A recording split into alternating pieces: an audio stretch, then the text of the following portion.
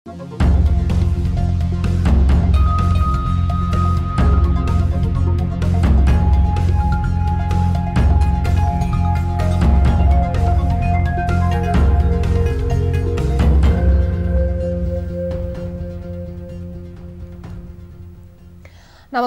यो न्यूज24 television morning न्यूजमा स्वागत छ। बेलायतमा युरोपेली संघबाट औपचारिक रूपमा बेलायत बाहिरिएको छ, यसले युरोपमा विगत करिब आधा शताब्दी चल्दै आएको व्यवस्थामा परिवर्तन गरेको छ। नेकपाको केन्द्रीय कमिटी बैठकमा पार्टी नेतृत्व र सरकारको चर्को आलोचनासँगै एमसीसी बारे गर्मागर्मी बहस जारी छ।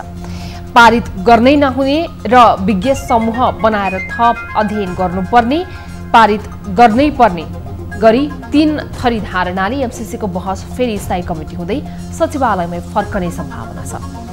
सदस्यहरूले जनप्रतिनिधिको सम्पत्ति छानबिनको माग गरेर सकारात्मक सन्देश दिएका छन्। यता 10 महिनाको अनुसन्धानपछि प्रहरीको केन्द्रीय अनुसन्धान ब्युरोले ललिता निवास जग्गा प्रकरणमा 3 जना पूर्व सचिव विरुद्ध अख्तियार मार्फत भ्रष्टाचार मुद्दामा अनुसन्धान गर्न सिफारिस गरेको छ। उता कोरोना भाइरसको त्रासले बढाएको सचेतनासँगै नेपाली बजारमा मास्कको अभाव हुन थालेको छ। यसबाहेक हामीसँग स्पोर्ट्स र इन्टरनेसनल न्यूज पनि छन्। सुरु गरौँ मर्निङ न्यूजका हेडलाइन्सबाट। बेलायत युरोपेली संघबाट बाहिरियो, नयाँ बिहानीको सुरुवात भएको बेलायती प्रधानमन्त्री जोन्सनको भनाई। नेकपा बैठकमा धारणा राख्ने 4 मध्ये 3 समूह एमसीसीको विपक्षमा, विज्ञ समूह बनाउन सुझाव, जनप्रतिनिधिको सम्पत्ति छानबिन गर्न माग। ललिता निवास जग्गा प्रकरणमा बस्नेत पन्त र अधिकारी मुख्य दोषी,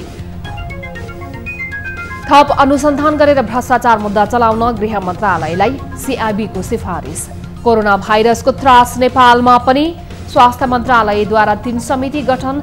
चीनसँग जोडिएका सीमा नाकामा पठाइयो चिकित्सकको टोली, मास्कको अभाव। र एसएस इस्टर्न रिजन पुरुष टी20 कपका लागि प्रारम्भिक राष्ट्रिय टोलीको घोषणा। शेरमल्ल पहिलो पटक राष्ट्रिय टोलीमा।